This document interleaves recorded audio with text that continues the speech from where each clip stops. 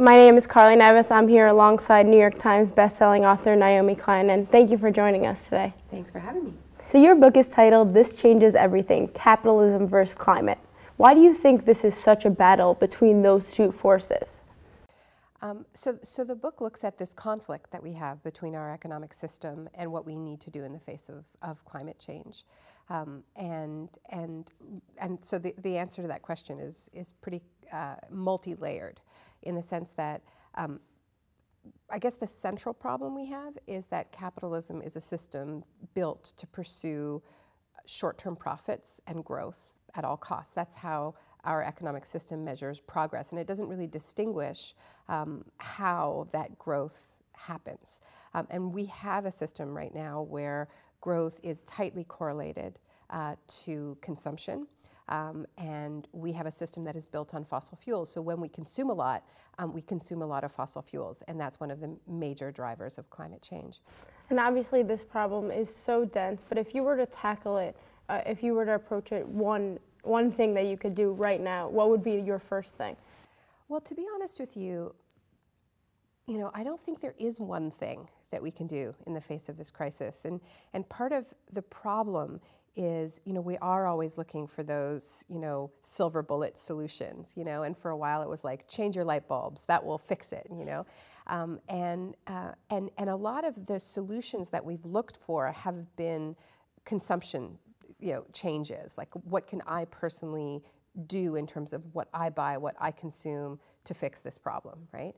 And the argument I'm making is, at this late stage, because we've made the problem a lot worse while we've been talking about it. Our governments have been meeting for 2.5 decades, talking about lowering emissions, and in the meantime, emissions have gone up by 60%.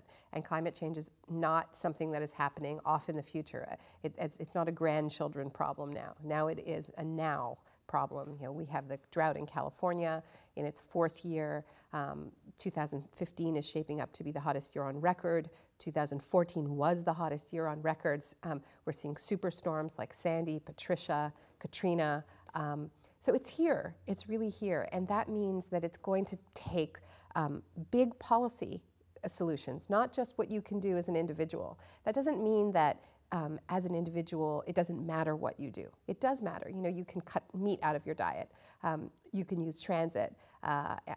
You can shop less. You can find other pursuits besides shopping. I think that's probably one of the most important things that we can do. It's not like we need to stop consuming, but I think particularly in North America, we need to get consumption into a saner place in our lives. It's become our primary pastime, and that is not sustainable. And you also mentioned that if we address this problem, it would create a better world, kind of the positive spin on it. Yeah. How do you think that would be the case? Well, I don't think it's inevitable, but I think that as we transition off fossil fuels, which requires dramatic changes to our economy, we're talking about changing our energy grids, we're talking about changing how we move ourselves around, we can design new systems in a way that solves multiple problems at once. And we know that we face, we live in a time of overlapping crises. We aren't just facing the climate crisis. We're facing a crisis of inequality, particularly of racial inequality. And as we confront the climate crisis, we need to come up with these win-win solutions. And there are examples of this. Bill de Blasio, the mayor of New York City, when he announced on Earth Day a new climate plan for New York City, it was designed to tackle inequality in a city with a huge inequality problem. That's why he was elected, and lower emissions at the same time. So that would mean, for instance, really prioritizing investments in public transit, because lack of affordable public transit is a big driver of inequality, particularly of racial inequality. A lot of African Americans face huge commutes just to get to where the jobs are.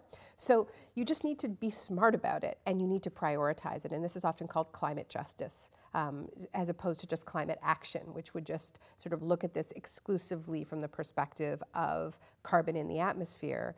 Climate justice says, okay, we face these overlapping crises. How do we solve multiple problems at once?